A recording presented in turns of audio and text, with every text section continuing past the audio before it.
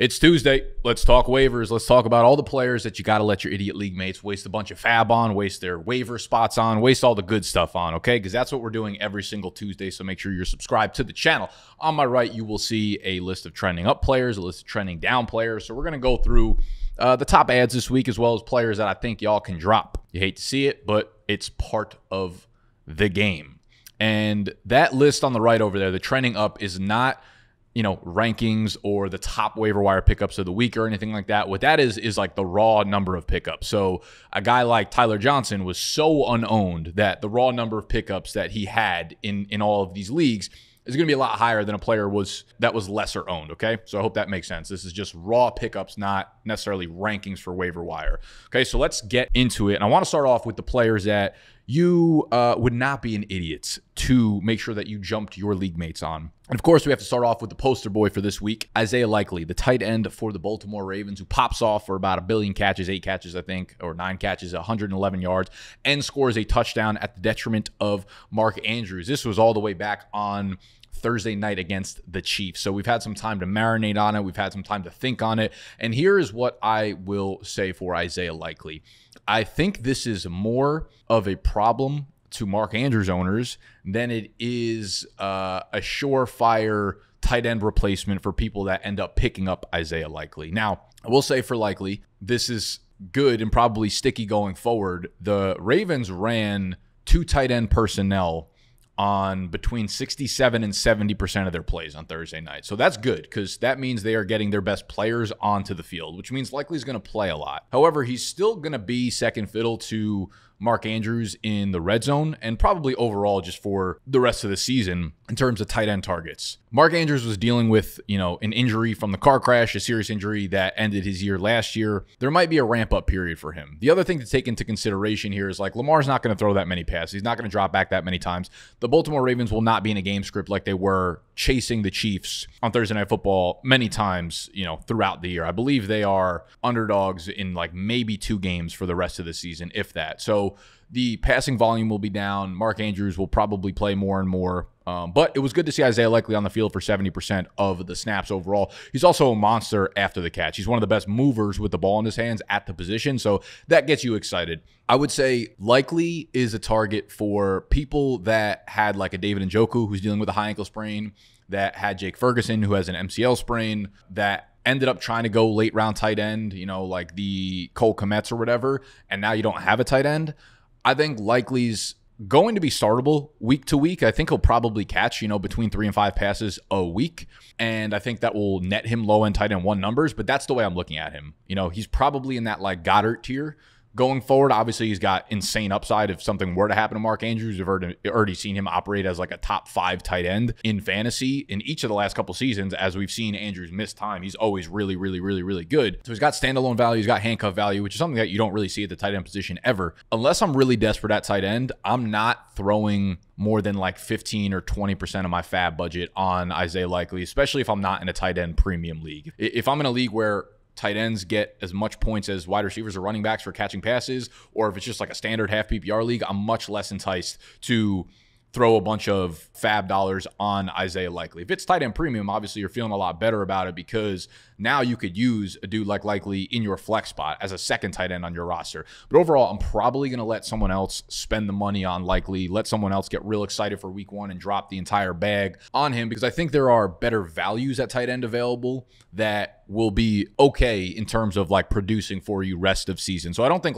what we saw in week 1 is fluky, but it's definitely not predictive here. If I were a team that had one of those top tight ends, if I'm one of the teams that drafted, a big 6 tight end, right? Whether it was Laporta, Kelsey, Kincaid, even Andrews, McBride, Kyle Pitts, I'm not going overboard for Likely because one of those guys flopped in week 1. We talked about this in the recap video yesterday. Week 1 of 2023 last year, the tight end 1 was Hunter Henry with 5 catches for 56 yards and a touchdown.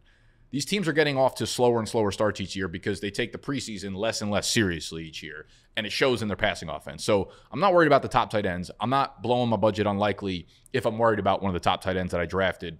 I would spend a little bit more on likely if I have one of the tight ends that's going to miss time, or I completely whiffed on the tight end that I drafted. So in that case, I might bump the budget up to 22, 25%. But listen, there are going to be much better waiver wire weeks. Like last year, week 1 was Puka, and it was Kyron, and it was Gus Edwards. And every year there are guys that pop the fuck off, and they're typically at the skill position. So I wouldn't go crazy right now on Isaiah Likely unless you feel like you're really desperate or you're in a tight end premium league. So we'll start off with that. We'll also just jump into J.K. Dobbins here because he's probably, for the most part, pretty highly owned in your league, but it would be a stupid video if we did not touch on the man who popped off 10 carries, 135 yards, and a touchdown. Also caught 3 passes, only 4 yards, but good to see him involved in the passing game. He's obviously the passing down back with Gus Edwards there, who looks like a cone out there. J.K. Dobbins looked explosive as fuck. I think he had a 61-yard run and a 46-yard run. So you're talking about over 100 yards on just 2 carries. That looks like what the rushing offense is going to be. So huge first game for him. I'd imagine that he will continue to eat and eat and eat into the workload of the Chargers backfield. Like, that's the good thing about Dobbins, I think, is his upside is so high because this is not a situation where, you know, someone got hurt and then he stepped in and then we're worrying about, like, when that other guy comes back, what's the backfield look like?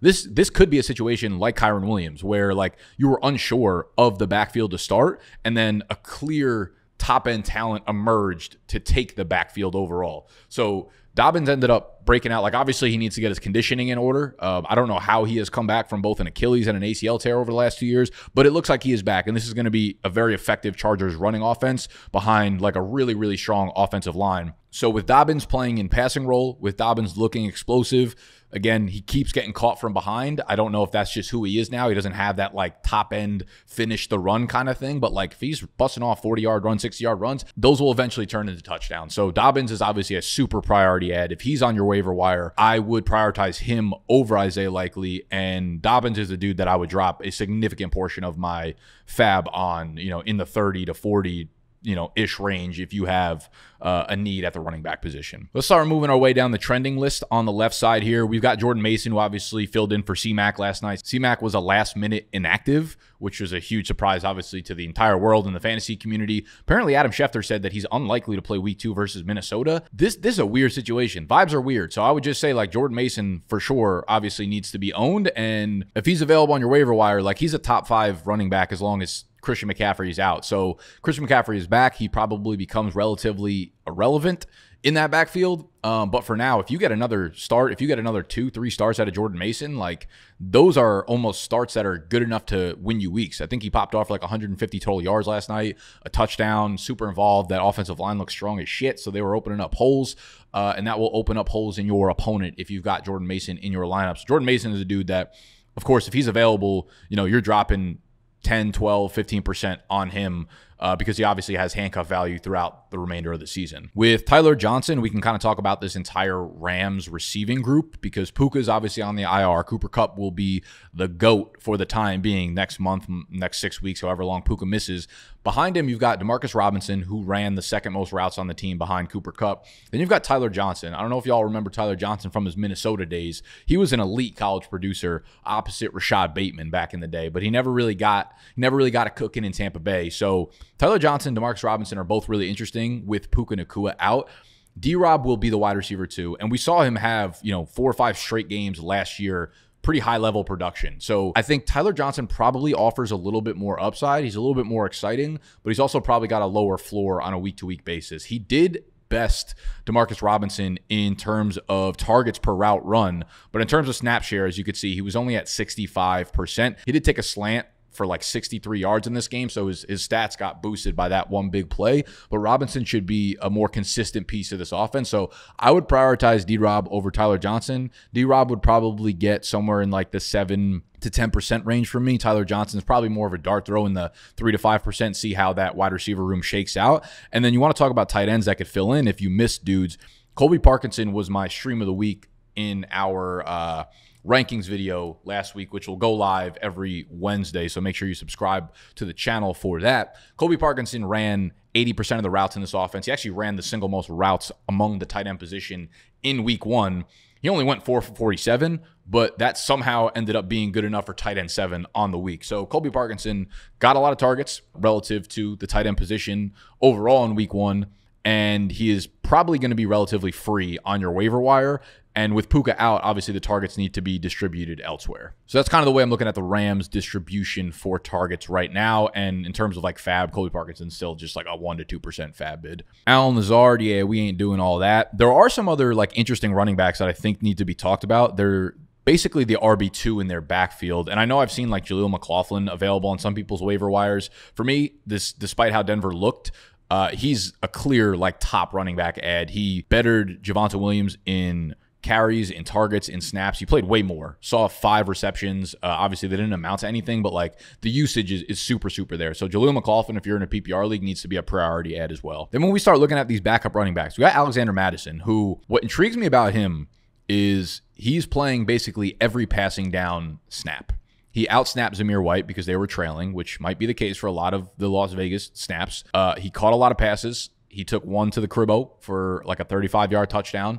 He's obviously going to split a little bit of the rushing work. Most of that will be Zamir, but Alexander Mattison will be involved. He's taking all the 2- and 4-minute drill snaps. He's taking all the 3rd and long snaps, all the passing situation snaps. And if you're in a PPR league, like Mattison should absolutely be owned. And I could see him eating more and more into the workload of Zamir White. And if Zamir White misses time, and we've never seen him hold up for, a full season or anything like that, then Mattison would become probably like a top 20 play at running back. Justice Hill, I have way less confidence in, and I'm like super, super off him. I'm not really putting any money down on Hill because, again, the Ravens will not have game script like they did against the Chiefs. He just has such a low floor and a low ceiling. Like, there's nothing enticing about Justice Hill, in my opinion. Like, next week, if he got 3 fantasy points, wouldn't be surprised, but I don't ever really see him going over 10 fantasy points. So I don't know why we're even talking about Justice Hill. Probably just because it was a primetime game. But Tank Bigsby does intrigue me a little bit. Tank Bigsby ran really, really well next to Travis Etienne. He went 12 for 73. So you're talking about over 6 yards per carry. Only saw 32% of the snaps, but he saw as many carries as Travis Etienne did. They both had 12 carries. Travis Etienne fumbled on the goal line. Tank Bigsby was talked up a lot this offseason. They were talking about how they wanted to get him more involved. I think that was the case. Like, you don't use a 3rd-round pick on a player, especially a running back, if you don't have a plan to use him in a rotation. And we've had Doug Peterson always use rotation. I think Tank was just so bad last year that they were forced not to. But it's clear that if Tank plays this way, he's going to force a rotation. He will be a really, really high-end running back if anything happens to Travis Etienne, who's dealt with injuries since coming into the NFL. So Tank needs to be owned. I don't think he's going to be startable within the next couple of weeks. Like, maybe he rips you off a couple like 40, 50-yard games, maybe scores a touchdown every 3rd game or so, every 4th game or so, and you can get lucky on that. But he's someone that needs to be held because he's a pretty good runner. He just was incredibly bad on his targets last year and in the receiving game. And that's where Travis Etienne kind of excels. So I don't imagine him taking that role, but Tank for sure needs to be owned. And I also just want to plug this in. We have our waiver wire rankings on our site going live within the next couple of hours. If you are a Big Dog member, a BDGE Big Dog member, you get the waiver wire rankings. So we have all of these players ranked. We have the exact fab suggestion for everyone within our rankings. We have the flex rankings, then we have positional rankings broken down, the fab suggestion, and then a little bit of a write-up for each player on there. So if you're a Big Dog member, that will go live soon. If you're not, you can go sign up on bdge.co. Our rankings for week 2 overall, not just waiver wire, but like sit start rankings, will also go live later today, I believe at 6 p.m. Eastern time. So if you want to get an early look at that, again, bdge.co. But the cheapest way to get it, rather than paying a monthly membership fee for it, is by going to underdogfantasy.com or just downloading the Underdog Fantasy app using code BDGE when you deposit just $10. You deposit just $10. Not only are you getting the Big Dog membership free for the rest of the season, so all of these rankings for every single week through the remainder of fantasy season, but you'll get a free square for Thursday Night Football, so half a passing yard for Tua, and you'll get a deposit bonus when you do get on the app, all right? So those 3 things are coming right to your face hole if you go download the Underdog Fantasy app, use promo code BDGE when you deposit $10 or more. Get our waiver wire rankings on the site. So as we continue down the list, we've got a few quarterbacks. Let's actually just run through the quarterback position real quick. Malik Willis is the top ad because Jordan Love's going to miss a few weeks with an MCL sprain. Malik Willis just has not shown that he could throw the fucking ball, man. I get it if you're in a super flex league and you feel desperate, like he's got some rushing ability, but he's not someone that I'm spending really any fab on, and you're definitely not starting him in a 1 quarterback league. He's a super flex desperation play at best. The rest of these guys, as you can see, are clearly like very owned. If Geno Smith is a waiver wire ad, I'd look for him. Justin Fields is probably super highly owned, but he's obviously a streamer against a bad Denver defense, and Fields' rushing upside is crazy. And the last one I would throw on here that's probably relatively highly owned as well, but Baker Mayfield obviously scorched Washington last week, 4 touchdowns, almost 300 yards through the air. Plays against Detroit, which is pretty much a run funnel defense at this point, and they're playing in the dome. This is a 51-point over-under, so Baker's a great streaming option this week. We head back to the running back position. I'm not really interested in anyone else on this list outside of Bucky Irving. Okay, so Bucky Irving is a dude that I think has looked great. I will say there's warnings, there's pros, and there's cons here. Rachaad White continues to just be a really bad runner of the football. He can't run between the tackles. They play Detroit this week, so he's probably going to look really bad again running between the tackles. Bucky Irving, on the other hand, looked really good running between the tackles. He went 9 for 62, nearly 7 yards per carry. Most of that came in the fourth quarter. It was against Washington, who actually has a pretty good run defense. But fourth quarter, like while they're up by about a bazillion points, so I'm not really looking at the stats and thinking that's anything great, but Bucky's a pretty good in between the tackles runner, and it's a clear 2-man backfield here. It's just them two. So Bucky, I could see being more and more involved. The only problem is Rashaad's so good in the passing game, and that's where Bucky's also really good. I don't see him ever really getting into that side of the game where the upside is unless Rachaad White gets hurt, but Bucky also needs to be highly owned, and I would go as far as saying I think I would rather roster Bucky than Alexander Mattison, Justice Hill for sure. Bucky and Tank are really close. I think I would ultimately actually rather roster Bucky Irving, which might be a lesser popular opinion, but I would throw about 5% fab on Bucky right now to pick him up. And Zach Charbonnet's the last one down here. Charbonnet, I would just keep an eye out for. He's probably owned for the most part, but Kenneth Walker's dealing with an abdomen injury that doesn't seem to be too serious. Let's move back over to the wide receivers. Alec Pierce is super interesting because his pairing with Anthony Richardson, like Alec Pierce is good at running downfield routes and catching deep passes, and that's about all he's good for. But Anthony Richardson, I don't want to say that's all he's good for in the passing game, but that's a very, very big part of his passing game. I love A.D. Mitchell. I think A.D. Mitchell could have had a monster breakout game this week if A. Rich didn't overthrow him twice, probably on 2 touchdowns, but it happened, and Alec Pierce was the one that capitalized. I think he went 3 for 125 through the air, which is insane. Caught a touchdown. Josh Downs, he hasn't practiced at all, so I'm honestly not expecting him to play in week 2. And I think when Downs is back, there's a better chance that A.D. Mitchell starts to get siphoned off in snaps, at least in the immediate future, over Alec Pierce, because Alec Pierce has been playing more snaps than A.D. Mitchell for the time being. So I think you could do worse, but he's a really low floor, high ceiling player. Devaughn Vale, the rookie random 26-year-old for Denver. We could just kind of talk about the entire Denver wide receiver group actually all together. You have Vale, who caught 8 passes for like 45 yards. None of his passes were valuable. Bo Nix also attempted a lot of passes. It led to Vele having 8 targets or 8 catches. I think Josh Reynolds had 7 or 8 catches. Cortland Sutton did the same. They all had a bunch of targets. Cortland Sutton led the team with 12 targets. They were all peppered all over the place, but literally Vele led the team, despite all them seeing those many targets, with 45 yards. So nothing was past the line of scrimmage. Nothing was more than 5 yards down the field. It's not an offense I'm really looking to invest in. If you're in a deeper league, I'm fine with picking up Josh Reynolds. I'm fine with picking up Devaughn Vele. Vele is an interesting dude. He's like 6'4", 205 pounds, really athletic profile. I think Reynolds is probably a better possession receiver right now, but I think I'd be okay taking, lesser shots on both of those dudes. Greg Dortch, we got to talk about him. Dortch the GOAT out here in Arizona getting fucking yell married to win the game over here. 6 catches, 47 yards on 8 targets, 61% of the snaps. He is clearly a slot-only player. Like Michael Wilson and MHJ are playing 100% of the snaps on the outside for the Arizona Cardinals, but Dortch is clearly getting targeted all over the place. Something looked a little off with the Cardinals' passing offense still, and I think it's going to take a second to mesh. Obviously, traveling to Buffalo week 1 is a really tough environment to play in. But the reports all offseason were that Greg Dortch was fucking lighting up training camp. And that just kind of continued into him being one of Kyler's favorite targets right into week 1. So I think you could do worse than Dortch as, a PPR scam going forward. He's kind of like Wan'Dale Robinson, where I don't know what the ceiling really is, but like he'll put you up 9-10 PPR points if you're really desperate. No one else down here is really unowned or I'm interested in. Jalen Nailor, I guess you could bring up. He had a really strong preseason, and Jordan Addison aggravated his other ankle. So now he's dealing with 2 ankle injuries. But the Vikings have a really tough schedule going forward over the next month. They have the 49ers, then the Texans, then the Packers, then the Jets, and then a bye. So by that time, I mean, Jordan Addison should be back on the field, and Nailor, it's not like you're starting Nailor against the fucking Niners next week. Tight ends, we've got really nothing here. I don't know how there's no one else on the trending tab, but Colby Parkinson I already talked about. The other two I want to bring up that I think are really important.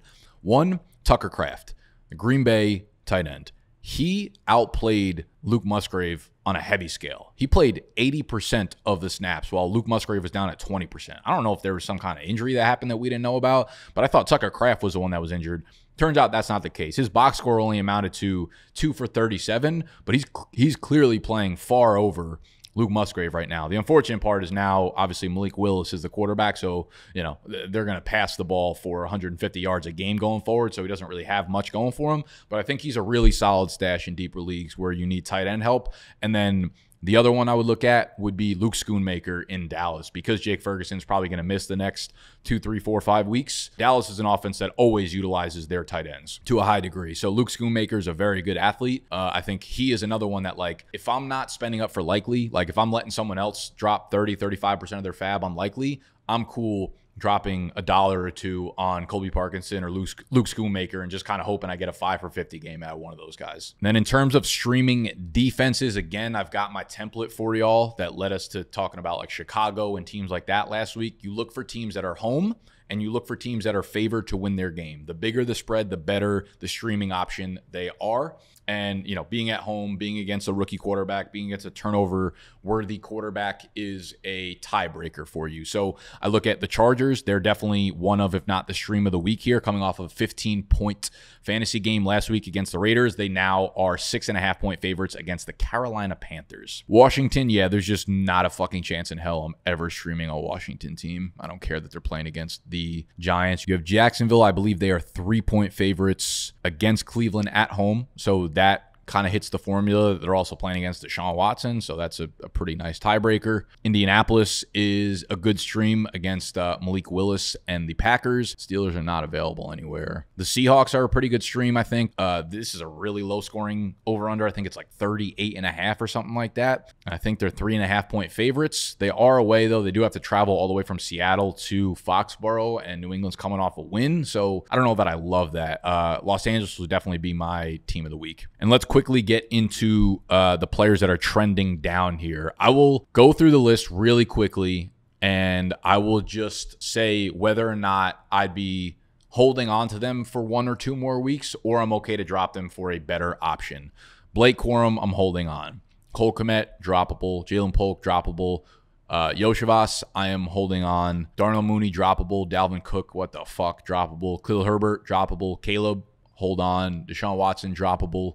Rico Dowdle, I would hold on another week. A.D. Mitchell, I would hold on. Gus Edwards, I would hold on to. Kirk, droppable. Trey Benson, I would be okay dropping him, given the fact that there are other running backs like Amari DeMarcado taking the passing work. So I don't even know what kind of role he really has if James Conner were to get hurt. So I'm okay dropping him. Taysom Hill, I'd hold on to. Algier, I'd hold on to. Like, why would you drop? What were you expecting out of Algier? He's just the handcuff for Bijan. Kate Otten, droppable. Deontay Johnson, no, I wouldn't drop him. Marvin Mims, for sure, droppable. Rome, we're not dropping. Dobbs, hold on to. Luke Musgrave, droppable. Sutton, don't drop. JSN, don't drop. Marshawn Lloyd, don't drop. Dontavian Wicks, don't drop. Jalen Tolbert, droppable. Luke McCaffrey, I would hold on to. Jonnu Smith, droppable. Jordan Addison, definitely don't drop. Jake Ferguson, don't drop. Will Levis, droppable. Curtis Samuel, do not drop. Gibson, droppable. Conklin, droppable. Damian Pierce, droppable. Javonte, do not drop. Burton, droppable. Jalen Warren, do not drop. Braylon Allen, I'd hold on to for another week or 2. Or if you're, you're really only holding on to Braylon Allen if you're a Breece Hall owner, in my humble ass opinion. Ben Sinnott, droppable for sure. Rodgers, I would hold on to. Singletary, definitely hold on to. Fields, hold on to. Kamani Vidal, I'm going to hold on to for 1 more week. I know he was a healthy scratch, but I want to see if they healthy scratch him again, definitely, obviously, drop him. Jaleel McLaughlin, definitely do not drop. All right, so there you have it. Week 2, waiver wire. Guys to let your idiot league mates pick up. Guys that you got to pick up before your idiot league mates, however you want to phrase the damn thing. Again, our waiver wire rankings are available for you right now on bdge.co if you're a big dog member. And if you're not and you haven't deposited yet on Underdog Fantasy, that is the cheapest way to get access to the Big Dog membership. Underdog Fantasy app. Promo code BDGE when you deposit $10 or more. That'll get you access for the year. All right? I'm out of here. I love you. Smoochies.